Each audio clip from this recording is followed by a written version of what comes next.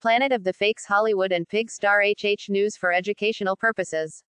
Dallas rapper Mo3 killed in shooting on I-35 East. Dallas-based rapper Melvin Noble aka Mo3 has died after being shot by a suspect who chased him on foot on I-35 East Wednesday, sources close to the investigation told CBS 11 News.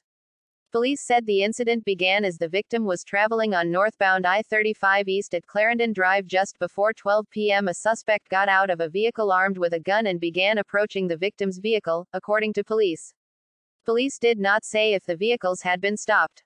Police said the victim, who sources identified as 28-year-old Noble, also got out of his vehicle and began running southbound on the freeway.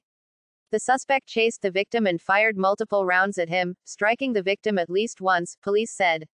According to police, an innocent bystander who was inside his vehicle was also struck by the gunfire. Both victims were taken to a hospital, where sources said Noble was pronounced dead. Police said the innocent bystander was treated for apparent non-life-threatening injuries. No arrests have been made as police continue to investigate.